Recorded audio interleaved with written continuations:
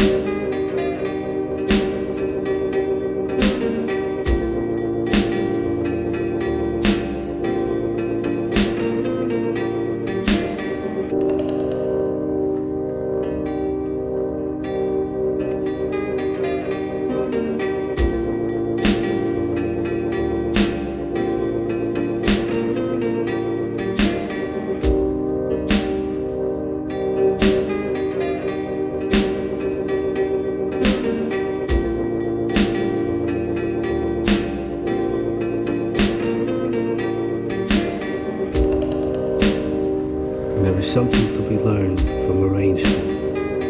When meeting with a sudden shower, you try not to get wet and run quickly along the road.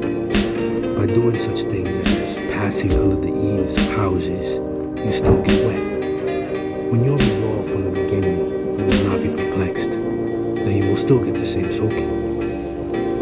This understanding extends to all